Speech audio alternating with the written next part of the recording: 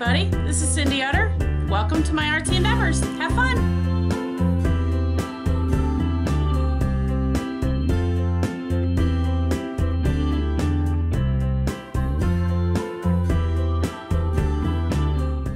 Hey guys, it's just me. Sorry about the banging. Sorry, my husband's putting up some trim. I'm going to work on my grab and glue books. This is one of them that I've actually started, and I've done all the backgrounds per se. Now what I'm going to do is I'm going to go through and start adding focal points, maybe a few other odds and end pieces. So I figured I'd bring you guys along and share the ride, and I'm going to fast forward, so I hope you enjoy.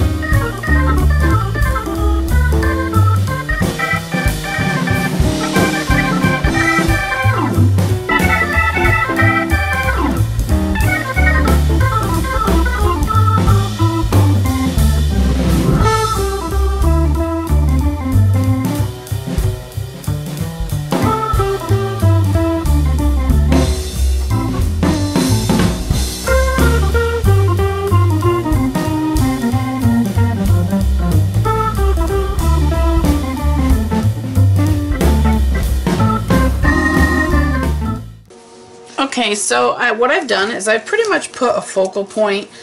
Some of them, you know, more prominent than others, but I pretty much have focal points on everything here. This one I don't. I've got a girl here, but you know, they don't all have to have, you know, a focal point on them. But this is just my grab and glue. This is a way for me to sit and just be creative without really thinking a whole lot about it. You know, things pretty much fall on the pages depending on, you know, what I'm doing. This guy, he was awesome. I thought he had to go on one of these pages. And then I saw this in my scraps, and I just thought it goes perfect with him. This was a napkin that somebody had sent to me in Happy Mail, which I really love. So, kitty cat. This one doesn't really have a focal point. Half of a body. I might find something eventually to go on the top half. Let's see what we got here. There we go. Perfect. And this process, see, it doesn't have to make all sense, right? This process is just sit and get your creative juices flowing, for a better word. All right, now, because I've got all big stuff on here, now what I do is I normally go back. This is a drawer of little mini things.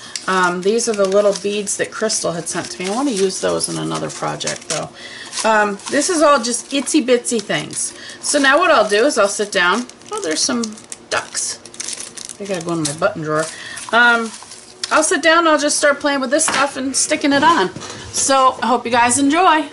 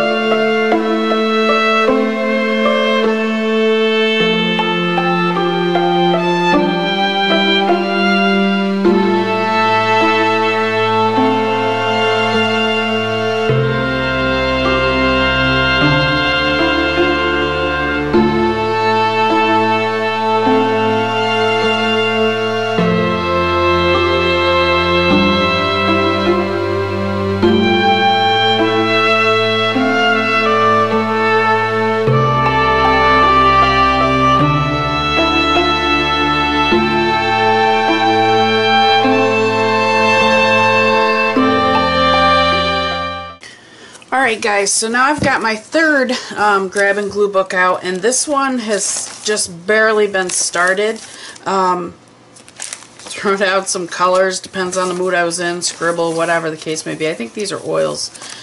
But I'm going to go ahead. I've got my scrap drawer, and this is exactly what I said it is. It's just scraps, all kinds of scraps. So we're going to sit here and we're going to glue and stick and just enjoy making some of these pages turn out. So just an idea of what the few in the front look like. Alright. And I'm going to continue, and I'm going to fast forward, so I hope you guys enjoy.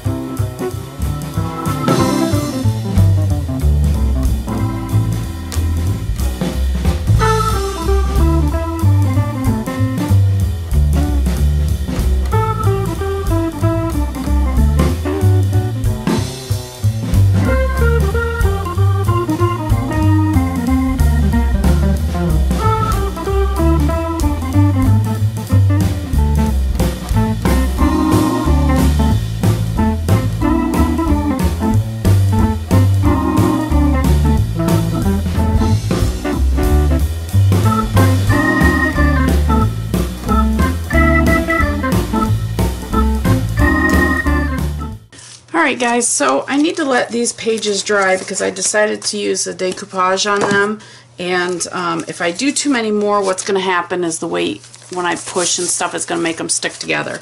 So at this point these pages need to dry, and I hope you guys enjoyed this process, and I'm sure you'll be seeing more of my grab and glue, and we'll chat soon. Bye!